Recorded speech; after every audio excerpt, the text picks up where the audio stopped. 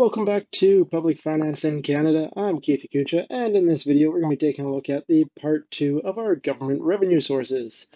In this video, we're really focusing on the local side of government revenue. In the previous videos, we looked at the theory of taxation, rather how to figure out a just and fair method or tax regime, and we looked at the main sources of revenue at the federal and provincial level. Here, big difference, we shift our attention to the local level, and this is because, well, the local tax base is really greatly restricted, as, well, the local government being the most junior of the governments being evaluated here, they have the least level of authority to actually raise revenues. So, as we get through this video, what we'll really be taking a look at is just the primary sources of revenue for local government and some of the issues that arise with these. What are our learning outcomes? What are our goals by the end of this video? Well, by the end of this session, we will be able to identify the primary revenue sources for local government, as well as recognize the difficulties faced by local governments in implementing fair and just methods of taxation. So again, keep in mind, fair and just methods of taxation, we looked at that in video 1. This is getting back to our whole notions of horizontal equity and vertical equity. We'll see that it's very difficult for municipalities, for regional districts, that is our local governments, to have a really just level of taxation, that is a tax regime that satisfies horizontal and vertical equity. Okay, again, just like with the last video, I'll have a few things to add in, a few things to kind of throw up on the screen to look at visually, but for the most part, all our important information is presented through audio, meaning if you want to throw on some headphones and just walk around and listen to this, that works just fine. That being said, let's go jump over and let's have our Blackboard and take a look at what we have going on here. When talking about local governments, the primary source of revenue for these local governments, again, this could be a municipality or regional district, their primary source of revenue is the property tax. So historically, there's been a bit of conflict of interest in this. That is, historically, these local governments, they set both property values. So we'll go property values and the tax rate. So historically, and in many areas around the world, around Canada, this is still done. These local municipalities, they determine, hey, what are all the buildings, what are all the properties within our service area, within our municipality worth? What are they valued at? And then at what rate are we going to tax them? In BC here, this was decided that, hey, you know what, this might be a little bit of a conflict of interest for the municipalities to jointly be determining what everything is worth, as well as at what rate we're going to tax them based off their value. And so what we created was the BC Assessment Authority. Assessment Authority. Again, trying to abbreviate that, that is BCAA. That is not the BC Automobile Association, that is the BC Assessment Authority. This was founded in 1974. So the BC Assessment Authority, their sole purpose is to go and kind of value every single property in the province and figure out, hey, if it was able to be put up for sale and if it was to be sold, what is the fair market value of this property? And by assessing the market price of this value, by assessing the market value of this property, we can then put a value to the property and thus create a basis for taxation. So based off of this, local governments can then create a rate at which they tax these properties and begin to essentially get their tax revenue. But there's some big kind of exemptions as we go through this. We will evaluate as we go along, but provincial and federal land is actually exempt from local taxation. And I mean, if we just think about this, it doesn't make sense that a senior level of government is kind of being bounded by a junior level of government to say, hey, senior level of government, you have to pay me taxes. Doesn't really make sense, right? So in this case here, because local is the most junior, they have no authority over the provincial or the federal. So they don't get to say to the provincial or the federal government, hey, you owe us money. Doesn't work. So provincial, federal government, any buildings they own in a regional district, in a municipality, are exempt from property tax. Beyond that, there's additional exemptions that do arise. For example, just to kind of list through a few, churches, cemeteries, schools, hospitals, libraries, and a lot of other establishments that are in place for public nonprofit use. So you can imagine rec centers and the like. As long as they're meant for public nonprofit use, they're typically exempted from property tax. So you can just see with that, okay, property tax is the primary, by far and large, the primary source of revenue for our local governments. And we see there's a lot of kind of exceptions in there.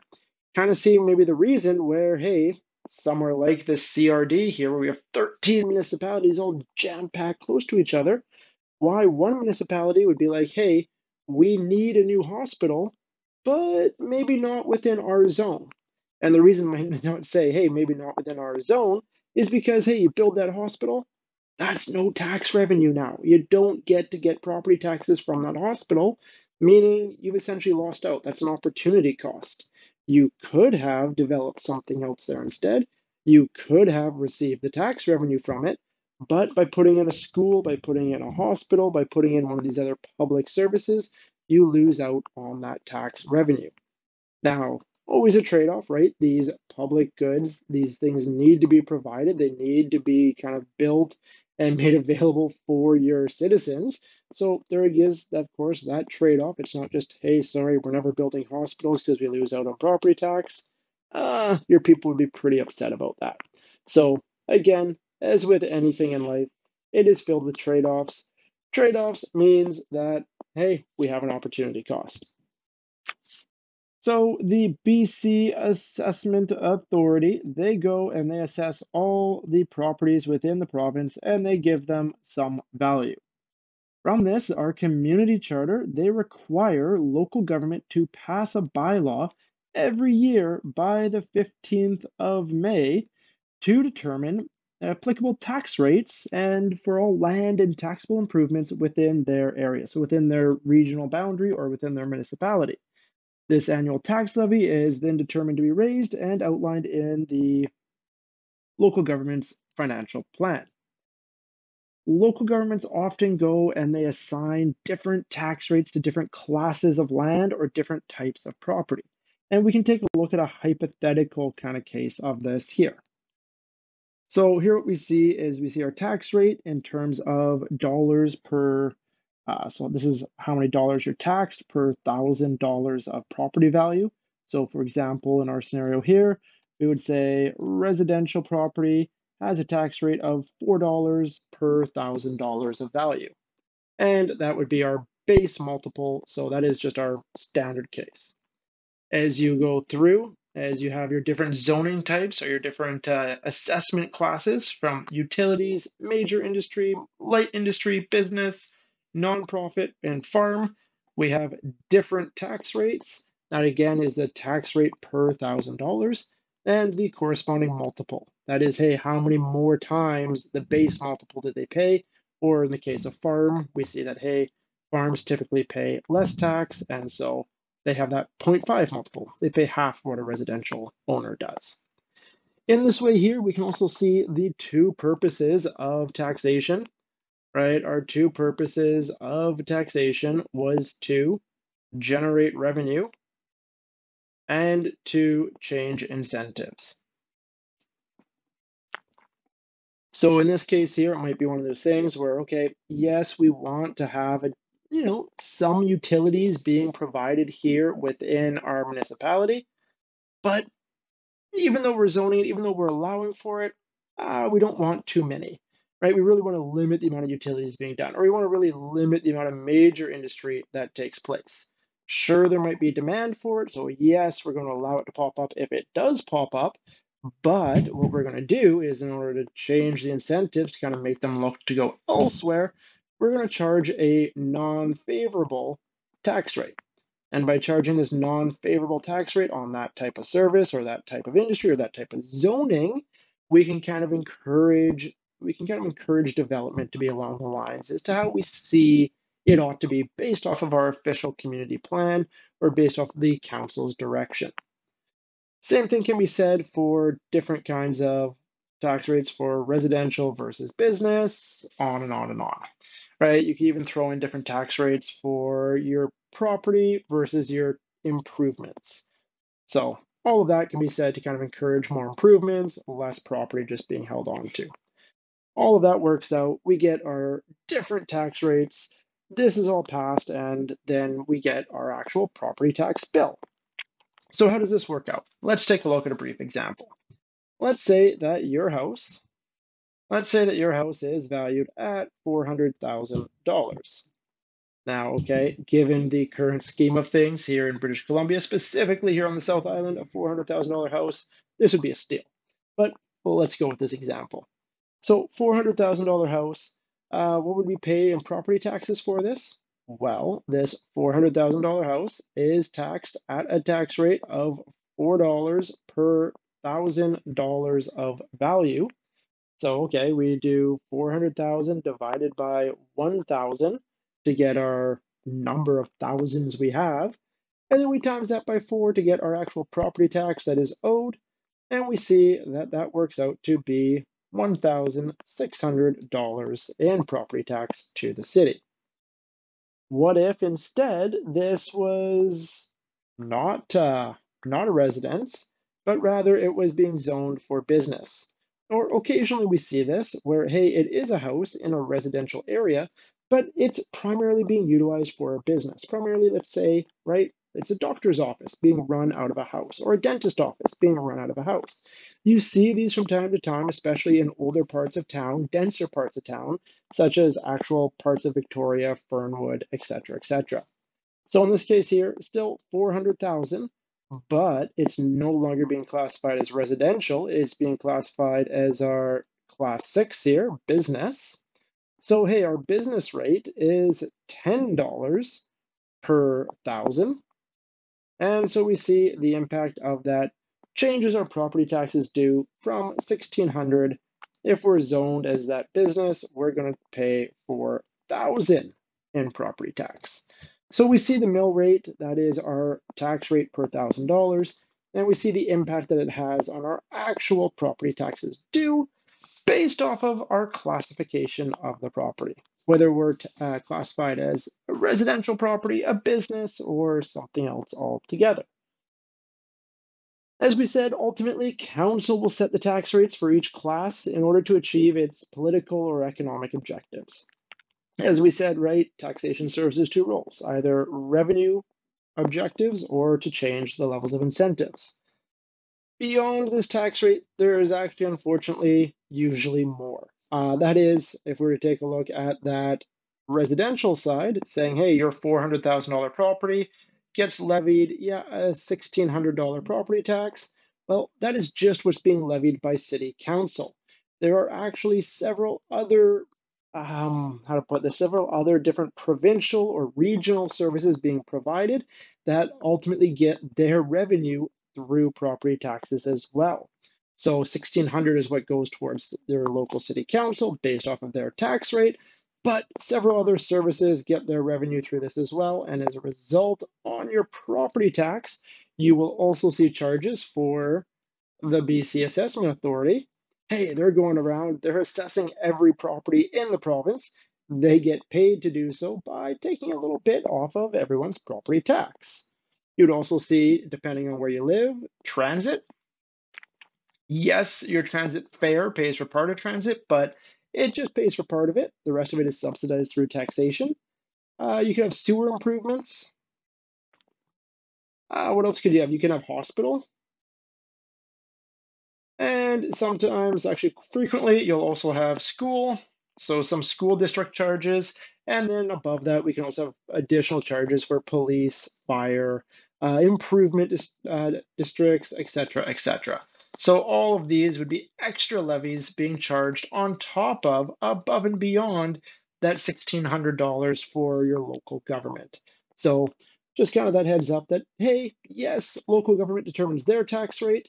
That is not the entirety of the property tax. Many other things that get thrown on there as well.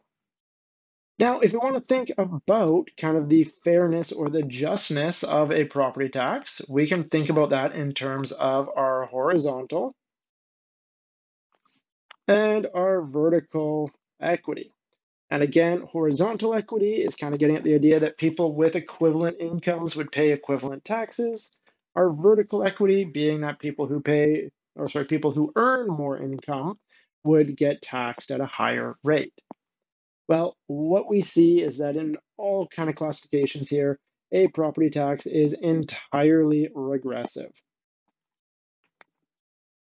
From the vertical side, because that's really what we're getting at when we talk about regressive, is it doesn't matter if you, right, if we have this $400,000 property, if you make $1 million, you're paying this $1,600 in property tax. If you are a retired pensioner bringing in just barely enough to get by, well, again, if your place is worth this $400,000, you're still paying this $1,600 in property taxes, meaning that pensioner, this is a significantly larger part of their income than it would be for that millionaire. So in this case here, it's strictly regressive in this case because it's strictly based off of your wealth, based off of the value of what you have in your assets. And as we said, hey, we've thought, there's a lot of debate currently about introducing these kind of ideas of this wealth tax. We do have a wealth tax in the property tax, but what we see with it is that a wealth tax is regressive. Because, hey, just because you have a lot of wealth, just because you have this high value of assets, doesn't actually always mean that you have a high level of income. Sometimes you just bought at the right time, your income is still next to nothing, and you start taxing people based off of that wealth, and they really don't have any ways to make ends meet, especially when that asset is their house, which is also their primary source of shelter. You can't necessarily liquidate that in order to pay the taxes and still have somewhere to live. So, problematic, some of our controversy with kind of a wealth tax. What about horizontal equity?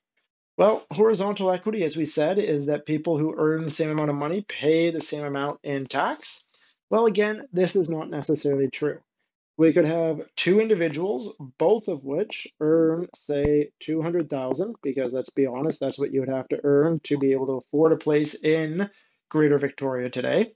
And even then, right, might get you a nice condo if you earn 200 grand a year. Okay, I exaggerate, but not by much. Okay, so we have these two people, each earning about that much. Well, let's say the first one goes and really extends themselves and buys a house for, well, we're gonna go 800,000. The second one, the second guy goes, you know what? I don't want to extend myself, don't want to be house poor. I'm just gonna go buy a unit in a condo, and I'm gonna buy a unit in a condo for what, 500,000? Okay, so we have our two different scenarios here. Same income, different values of property in this case. What ends up happening? Well, our guy who went and bought the bigger house will pay more in property tax. And yeah, of course they pay more. They have the higher valued asset in this case. But what we see is when talking about horizontal equity, that those with the same income pay approximately the same amount of tax. We see that this horizontal equity principle is not upheld because it's not based off of income, it's based off of your assets. So we see that the property tax fails on both a fair tax system in both a horizontal and vertical equity sense. Let's take a brief aside here. Let's talk about what happens if, right, going back to that horizontal or that vertical equity side, what happens if, hey, you have all this equity, that is, you have all this value of your assets, you're getting taxed a large amount because your house is worth a lot, but you don't really have the income to pay your taxes. What happens if you don't pay your property taxes? Well, if you don't pay your taxes, there's kind of a multi-step, multi-year process in which you have to deal with everything, and in which the city has to deal with you before they can get full payment of all of their outstanding tax liability. But the first thing is in your first year, you need to pay your taxes by the deadline. And this deadline is due typically middle of the year, around June sometime. And if you don't get that paid, there is a 10% fee that is then levied onto your tax. Many municipalities, yeah, they say, okay, we could do this. We're actually going to have a two-part system. Sure, we have our final deadline, but what we're going to do is we're going to move up earlier and have an early deadline. And if you miss this early deadline, we'll levy a first 5% fee. And then if you miss the actual deadline, well, then we'll levy an additional 5% fee. Again, making up our full 10%, but kind of encouraging this early payment and then the actual payment. So breaking it up into 2 dates there. What happens if you miss this deadline? What happens if the deadline comes and goes and you still don't pay your taxes? Well, if they're not paid, so not paid by December 31st of that year, so that's the first year that they were due. We can write down here year one. So if they're not paid by December 31st, well, your taxes are now delinquent. So in this case here, sorry, I'm getting ahead of myself. They're not delinquent yet. If they are not paid by December 31st of that year one, we would just say that they are in arrears. You can kind of guess what's happening next.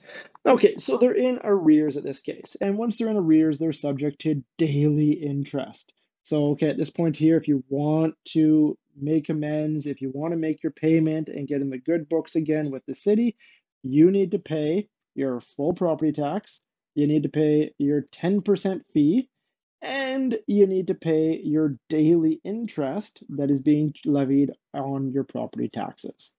So that is every day it's becoming more and more expensive, more and more difficult to really get resolution for this outstanding payment.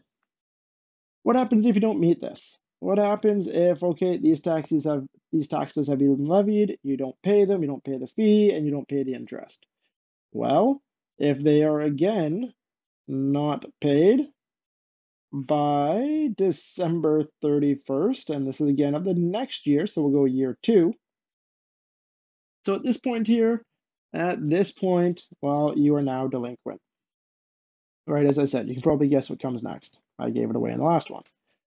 So at this point here, you are now delinquent, not how you spell delinquent, but my pen slip. There should be an E in there, delinquent, but there we go, we have it. At this point here, your taxes are delinquent. Essentially, yes, you have your 1 year's outstanding fee, daily interest. You have your next year's outstanding fee, daily interest. You're in a lot of trouble at this point. It's going to be pretty difficult for you to make amends with the city. But it's still possible, right? You still have a lot of money that you would owe, but it's doable. What happens if you still don't? Well, if still not paid, and this is still not paid by December 31st by the end of this third year, well, now your property is subject to a tax sale. That is, you have not paid your property taxes. The city comes and they expropriate your property. It is now theirs. They now own it because you couldn't pay your taxes. And now it is up and is being listed for a tax sale. These tax sales happen. When do they happen? They happen in the last Monday in September.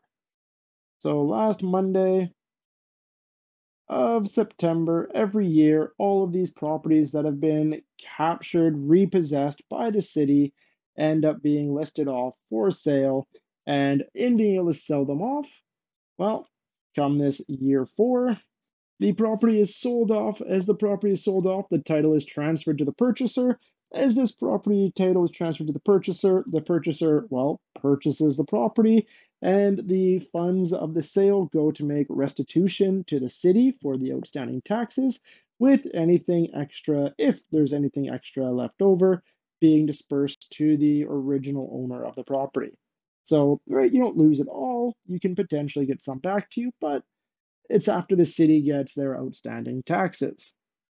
If there is no purchaser, well, then the property title is transferred to the municipality. That is, the city now owns the house, and the city can then go and seek other means to get restitution. So they can go and they can begin to rent out the property, for example. Okay, so a little bit of an aside as to what happens if you were unable to make your property tax payments. And this is actually a big issue because we said there's a lot of problems with horizontal equity, a lot of problems with vertical equity with property taxes.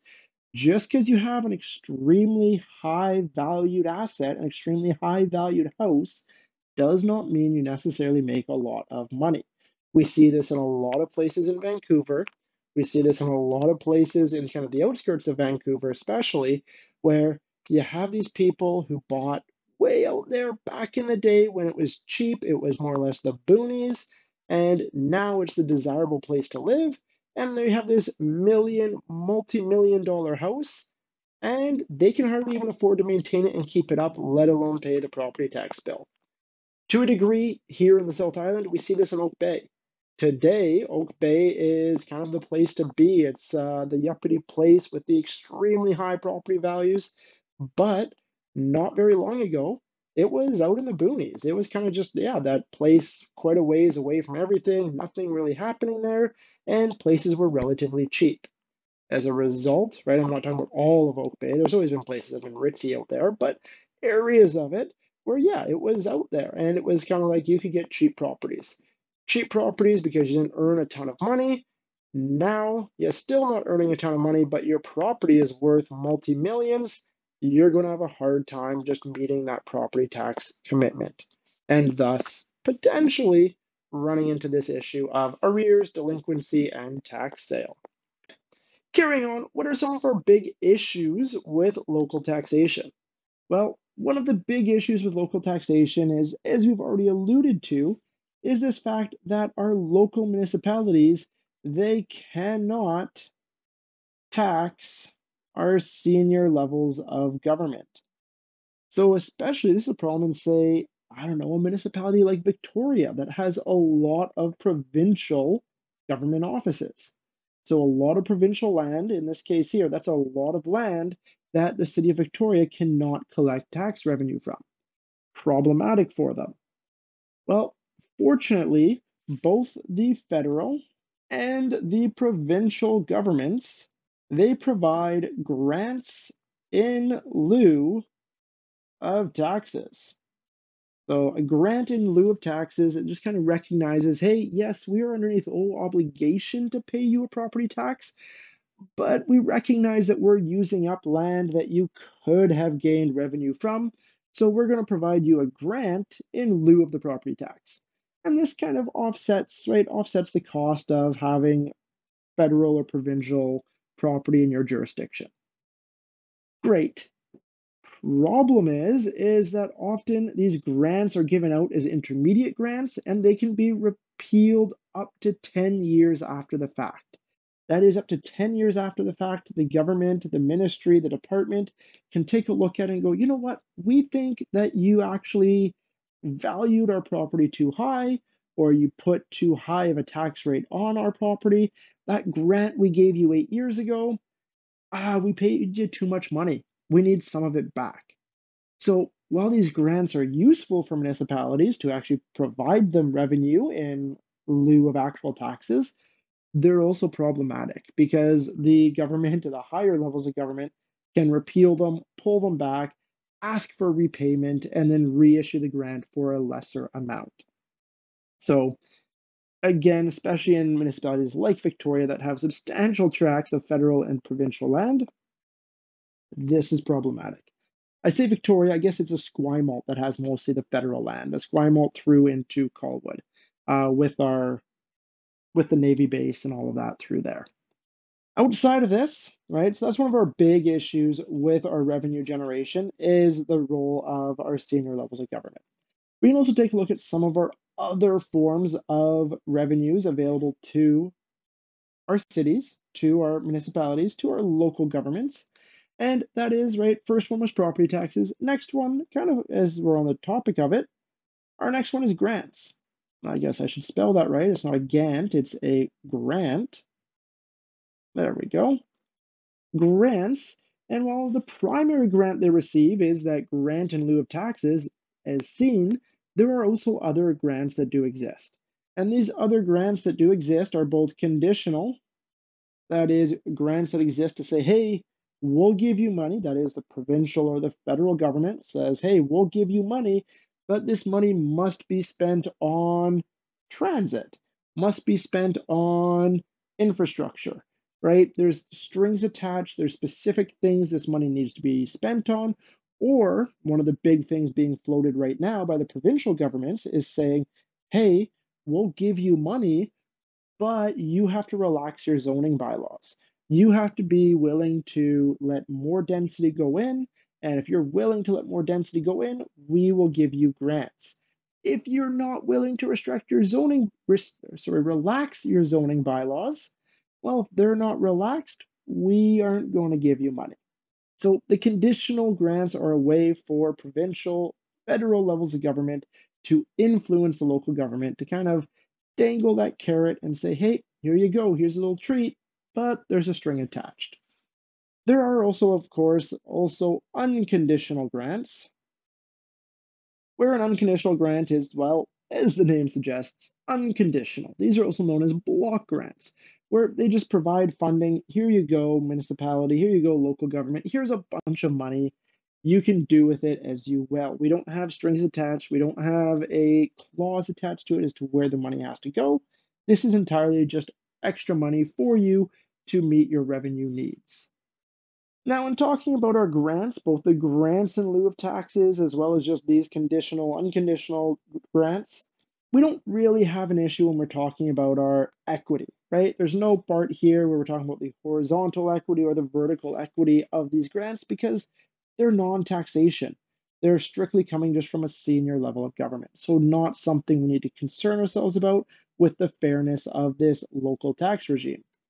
The next one, though, the next one we're going to take a look at is another source of revenue for our local governments is user fees and non-tax sources. So what do we have going on here? Well, user fees, they can actually be a very large revenue source for some local governments.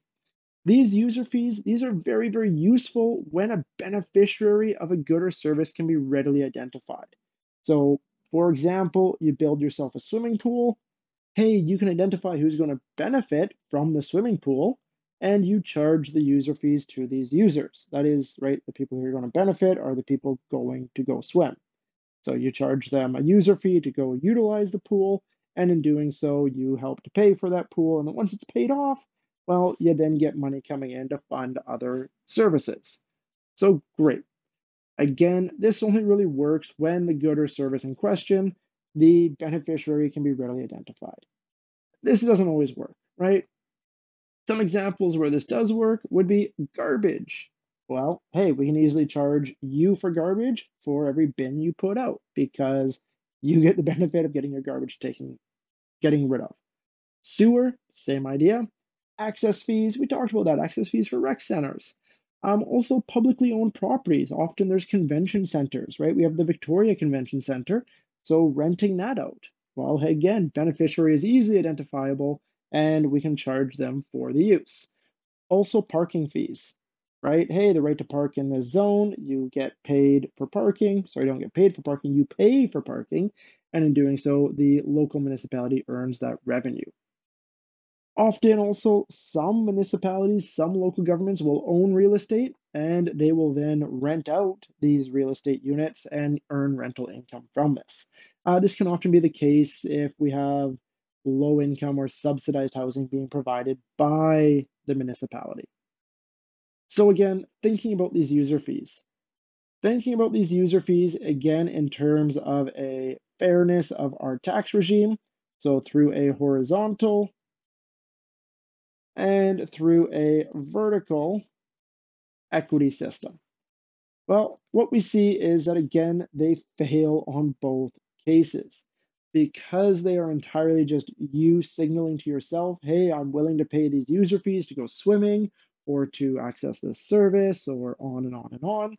We see that even for the basic ones like, hey, user fees for garbage, for sewer, for water, these utilities. Well, hey, if you're paying a user fee for this and you're paying based off of use, well, it's possible to have two individuals with the same income paying different amounts in user fees based off of their use. So fails our test of horizontal equity. Very similarly, in the vertical equity case, even if both individuals use this in the same degree. Well, if we have a relatively poorer person, they go swimming once a month, that could be a relatively large proportion of their income that they have to pay in user fees. If we have a relatively rich person going swimming once a month, that's going to be really not much as a proportion of their total income.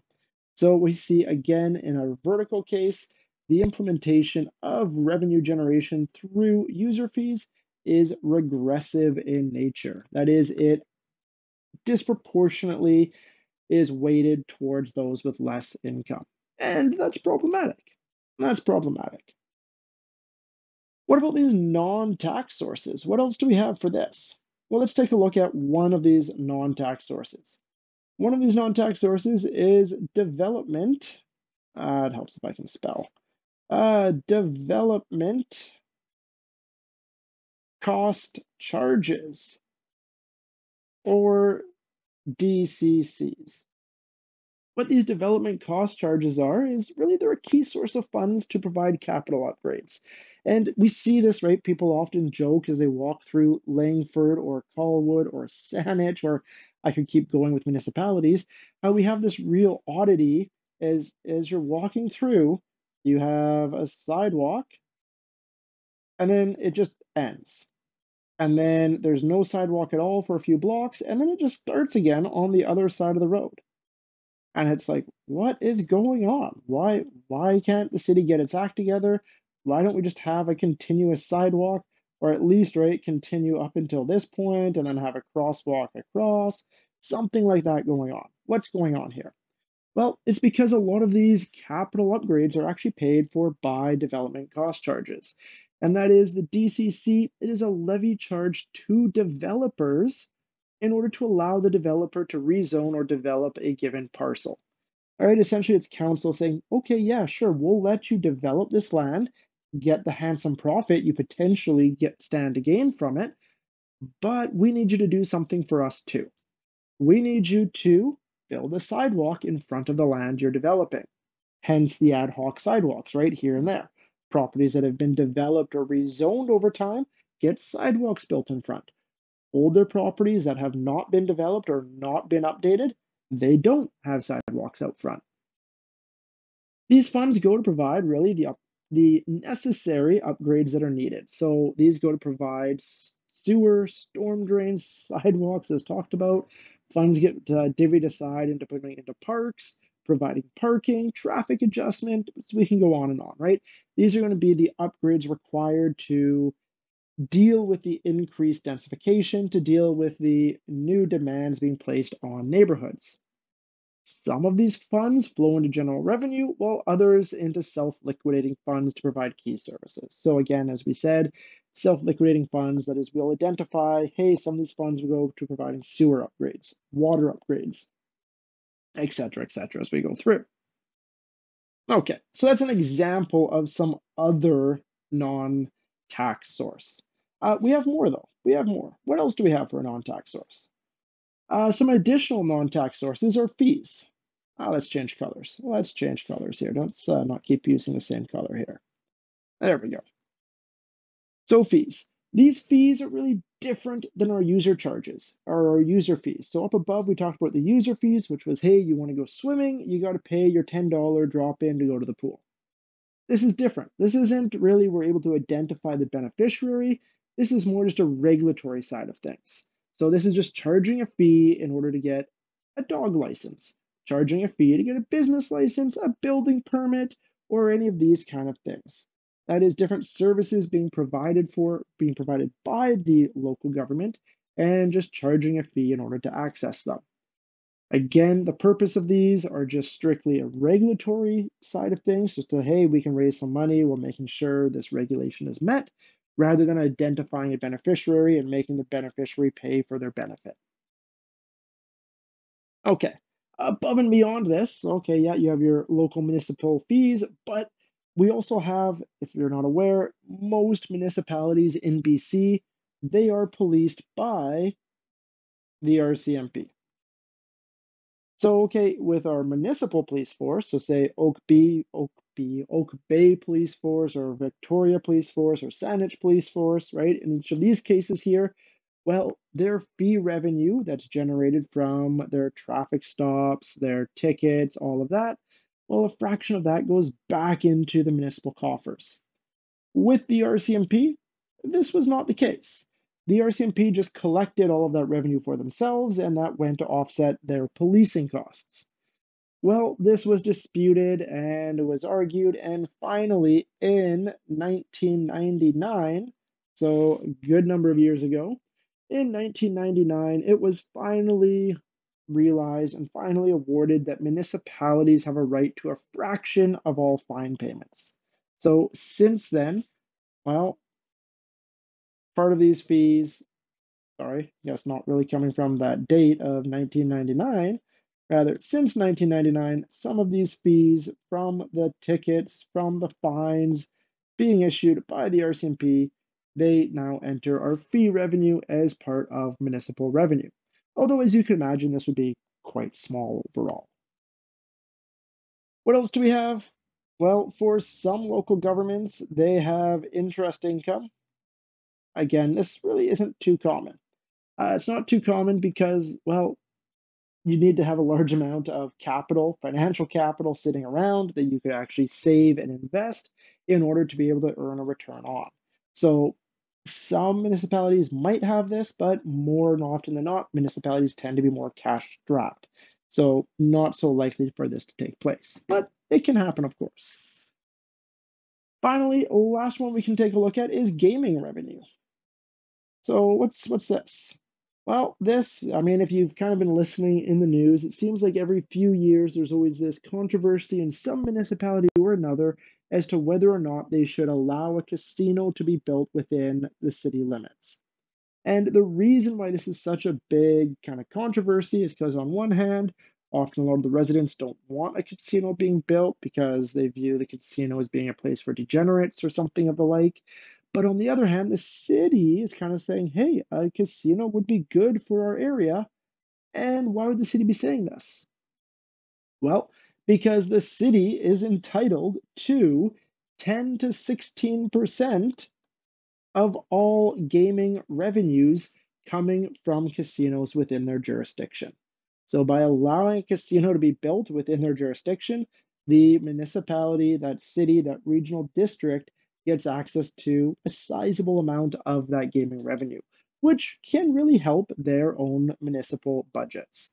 So, again, an additional source, an additional non tax source of revenue. So that covers off all of our revenue sources. And I mean, as we saw as we looked at this, okay, property taxes being the main one, followed by user fees, grants, of course, are tucked in there as well.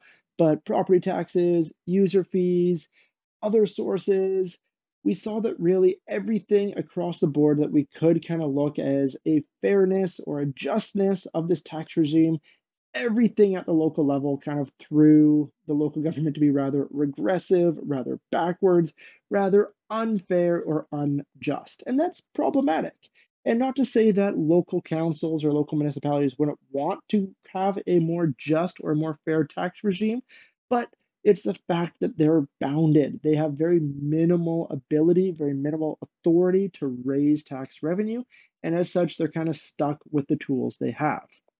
That being said, there's also this final aspect, which is our debt financing. As discussed in the previous videos when we were talking about budgeting at each levels, municipalities are restricted in their ability to borrow. That is, they cannot borrow. The authority to borrow really rests with the Ministry of Municipal Affairs, needs to be approved by them, subject to certain conditions as laid out in the community charter, and as well subject to maximum aggregate amounts. That is, even if it could be approved and if they could make a good case for it, there is a upper maximum as to what they can hit. In this case here, there's some justifications as to, okay, why a municipality could have long-term borrowings as well as short-term borrowings.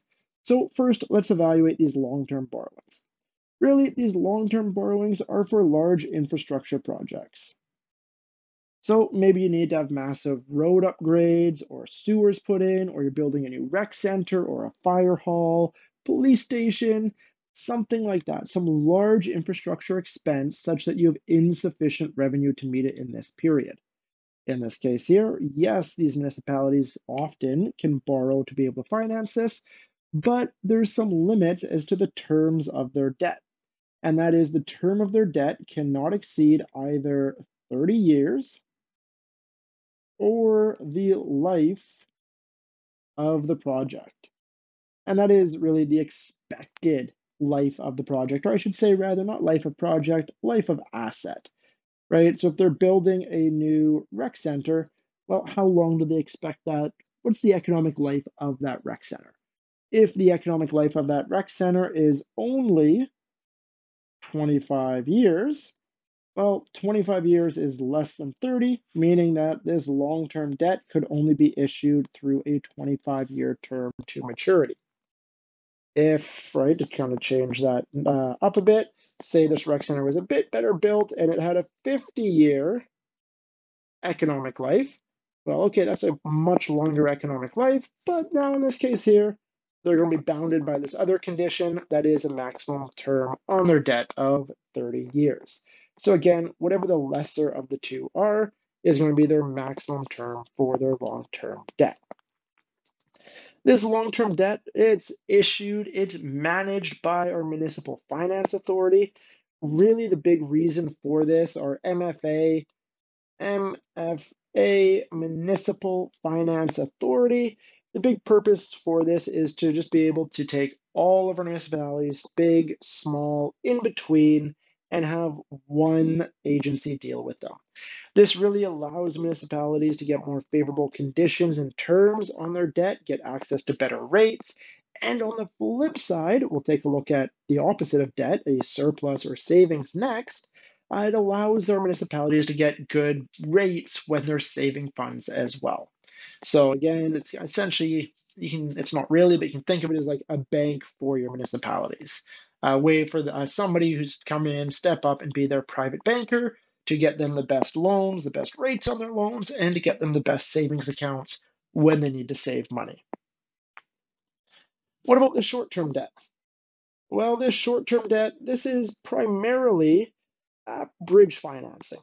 So bridge financing, that is, hey, you want to build a large project, but you need to wait for a large revenue source to come in, maybe tax time when all your money comes in all at once, or until long-term debt can be finalized. That is, hey, you're getting a long-term debt plan structured, you're working at finding the investors who are going to buy into this debt.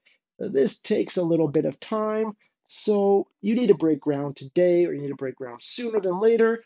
So until this goes ahead, you get some bridge financing to kind of bridge the difference. And that's the key bit here, right? Bridge financing isn't financing to build a bridge, it's financing to bridge the gap between today and when your other sources come in.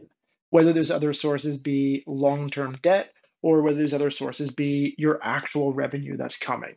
So bridge financing is to bridge that gap, not to build a bridge. Big distinction there. Another reason to have short-term debt is just like anybody else, you might be running a surplus over the course of a year, but even though you're running a surplus over the course of the year, there might be days, there might be weeks, there might be months where your cash in doesn't equal your cash out. That is, in these short-term periods, you run into cash flow issues.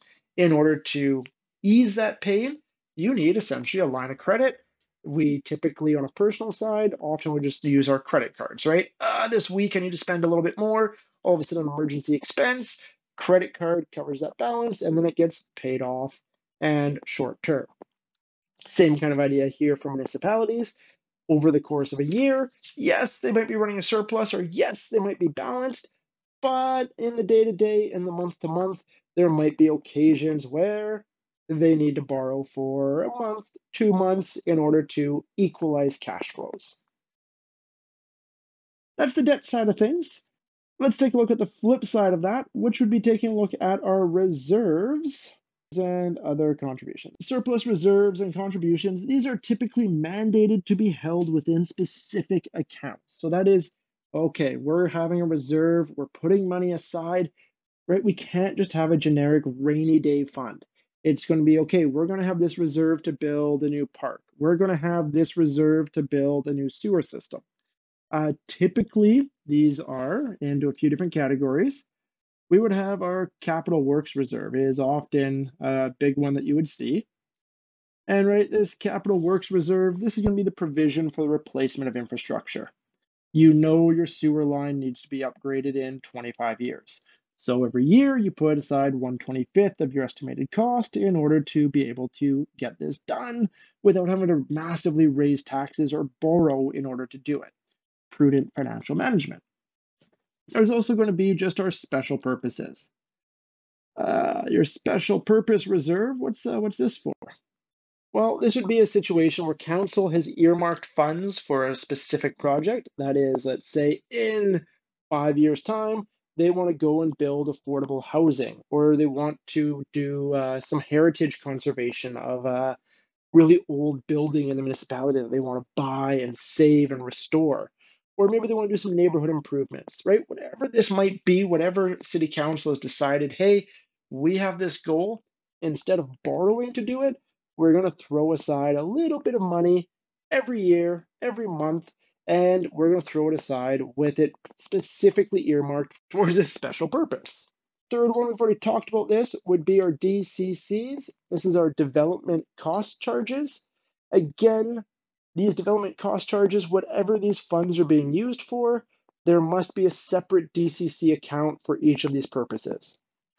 So for example, if you're collecting funds from a developer and you're collecting a little bit for different purposes, you must have one account that you're putting some percentage of it in for parks, some percentage in for, I don't know, sewer, some percentage in to ensure you have proper drainage. All of these different things that have been earmarked for the DCC funds, there must be a separate account for each of them, such that whenever these are collected, whatever the prescribed amount is would go into each of these accounts. Beyond this, at our kind of really focusing in, right, these other contributions that DCC would fit underneath that, our other side of our other contributions would really be donations. And this seems odd. A lot of people go, really? People are donating to the government? Yeah, this actually happens. And this happens in a few different ways. Often you will get donations from certain groups in order to kind of, play favorites, be like, hey, we'd like to see this happen. We'd like to see a new park built in this area. So we're going to donate funds to the city with the intent that this happens. And again, the city would then earmark those funds towards that purpose. Similarly, there could be donations being put in order to help establish or to maintain an arts and culture scene. These arts and culture scenes typically are going to be at least subsidized partly by the government. And even in this, the government level of subsidy may not be enough based off of what the actual people in the area want. And they may donate in addition to that to the government to the provision of the arts and culture. So, again, some other sources of revenue that exist. Finally, last bit. I know I've said that a few times, and then I'll keep going. Oh, yeah, there's one more. There's one more. But this time I promise, this is the last one. We also have other levels of government. Other levels, sorry, not other levels. We've already talked about that. That's our grants. Other local government.